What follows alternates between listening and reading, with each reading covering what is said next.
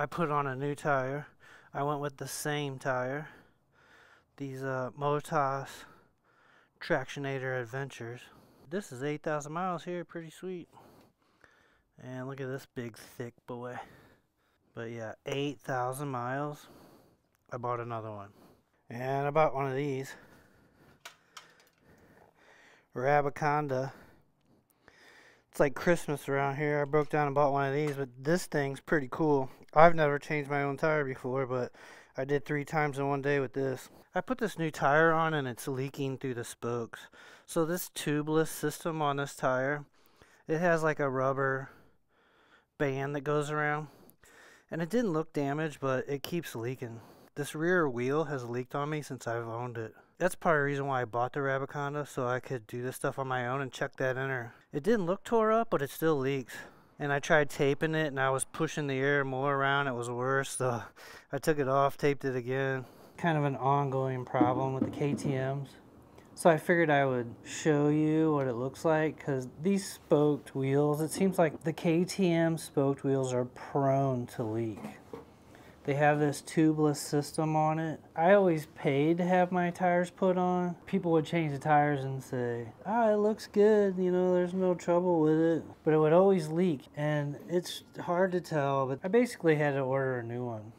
Yeah, I just ordered a new one. I thought it was glued at first, but it's not glued. It's just got this like ridges, and it fits down into these grooves, right, and seals it up. So yeah, I had to get a new one. This is like 50 bucks, Rocky Mountain ATV, but I figured I would show what this looks like. I'm gonna take this off, this rubber gasket, and I'll show you what's underneath it. I just broke it free, and you can see, right, it's like a groove, fits down in the grooves. There's a rubber, that's a rubber band on there. Another thing is, don't put tape on it. I put Gorilla Tape on it. Didn't do nothing but just cause a bunch of junk.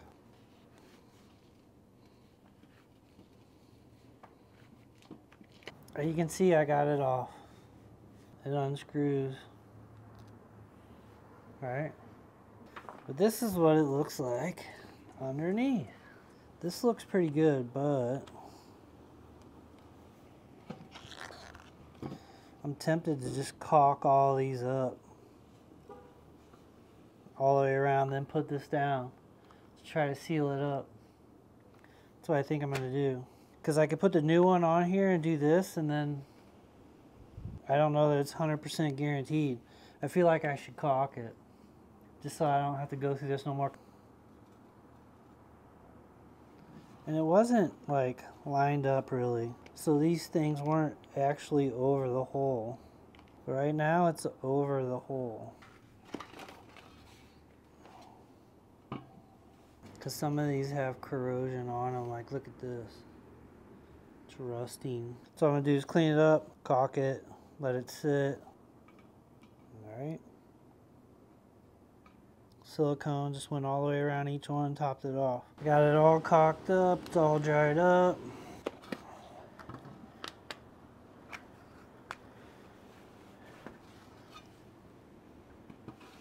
Ta-ta!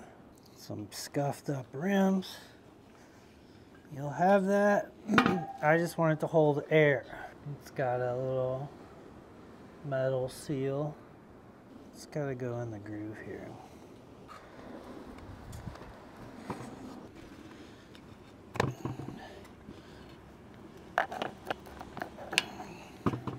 So I'm just going to get it started and work it around. Probably not something you're going to do all the time. So I'll show this. As you can see, it's just a little, get that first lip down in there, and then I'm going to tuck this lip down in there. But yeah, I got it all the way around. I got my hole over my hole. Now I just got to tuck this in all the way. Alright, so I'm getting this rubber inner liner put in. But basically, I just got a crescent wrench and I'm rolling it. You almost have to do it twice. You have to push the first part in and then go back and push the second part in. But I'm just getting on top of it and pushing it down. I'm not getting it in very good on the first shot, so probably 3 times. But you can see the lip. This is what it looks like. I just got the bottom put in there and it's sticking way out. This is what it looks like with the top of it pushed in a little bit. And then this is what it looks like when you get it all the way in. Right, but you can see there's just a little bit right here. It comes out. Push that in. Yeah, push it in and then just work your way around. And I don't know, soap and water might make this easier to do, but I don't want to trap that water underneath this thing. So I want it dry under here. I got it all the way on. Looks pretty good. I just need to put this on, start putting the tire together. I think this should solve my problem. So this is my brake side, so my tire should be going that way. My arrow's pointing that way.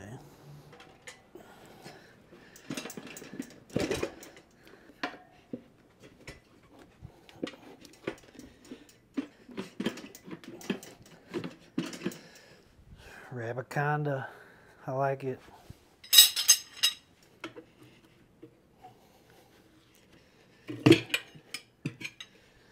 Kapowza. Just like that, my tire is on. Get the bead to set it.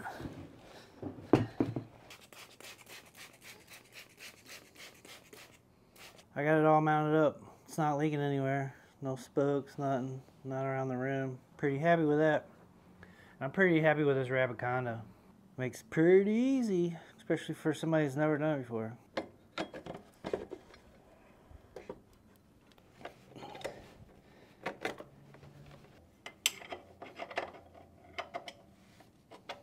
And that baby is on there. I'm gonna get some more soap bubbles. Just see if we see any difference. We be looking good. The little rubber gaskets, I guess they get pinholes in them. They don't look like it, they're hard to see, but they leak. And then I put a bigger hole in it, made it worse, and tried taping it. And I think that's the solution. Gotta get new gaskets. And I caulked around the spokes, so. And I don't think it's a problem tuning and tightening the spokes from the outside. It's just caulked on the inside there, so it should be pretty good. I tried the stands and stuff a couple times, and it would work if it's a super small leak, but anything big, it doesn't work. Anyway, hope you liked the video. Hope that helps some people. Let me see what the inside of 790 looks like without taking it apart. We shall catch you later. See you.